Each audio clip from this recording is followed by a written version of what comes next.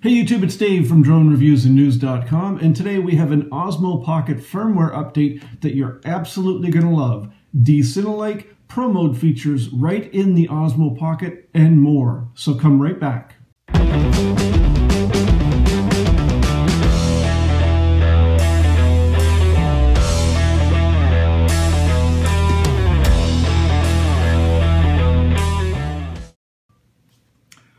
Welcome back, guys. So if you're used to what we've been doing with the Osmo Pocket here, you know that we are currently running two different versions of the Mimo app. I'm just going to open this up very quickly here. So we have, in that iPhone, the public version of the Mimo app, and in our beta version of the Mimo app. So this is, we're getting the firmware update also in the beta version as well. But what it essentially does is it allows you to have Pro Mode settings in the Osmo Pocket without having to connect the Mimo app. And you're also going to get Cine-Like video quality coloring. So check this out here, and we're going to walk you through how to do all these settings in the Osmo Pocket without having to connect your smartphone. Okay, welcome back, guys. So we're just going to quickly walk you through accessing these new Pro Mode and Cine-Like features in the Osmo Pocket.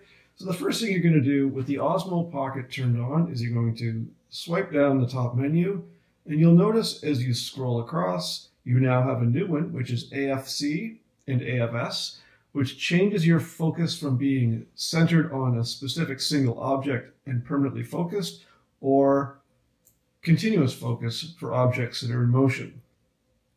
The next one is Pro Mode. Tap on Pro Mode, you can see it brightens the illumination, and then when you go back out to the main menu, you can see you now have this yellow Pro icon in the top left. So we are in, we'll get out of Pano here, we want to make sure we're in video mode first. There we go. Tap on that Pro icon, and you now have a choice of color between Cine-Like and normal. You can change your white balance, sunny, cloudy, auto, and adjust all of your temperature settings if you want to go that deep. You can adjust your exposure. There's your shutter speed, and over here is your ISO. Before this was available, you had to do this by connecting your smartphone and doing it in the Mimo app. And we also have low, moderate, high, and automatic volume. And I have played around with this a little bit already in the Mimo app, and so far I do prefer auto setting for volume in just about everything I do. I haven't found an instance yet where I would set it on low, but you could consider yourself at a really loud environment like a rock concert, or around heavy machinery or something like that, where a low volume setting might be preferred. So that's the Pro Mode in the video setting. We'll go over to the photo setting now.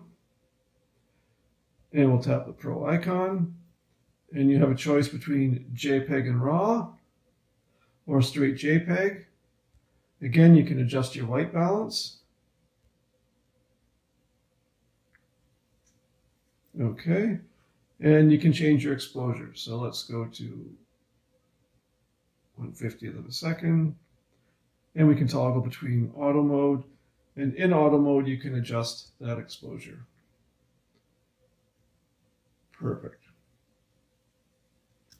So those are the new settings in today's firmware update for the Osmo Pocket. We hope you like them. It's going to make it a lot more convenient to have control over your focusing, as well as your Cine-Like and manual camera settings right in the Osmo Pocket without having to connect your smartphone.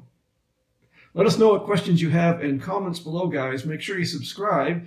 And don't forget, we're giving an Osmo Pocket away to one of our first 1,000 subscribers.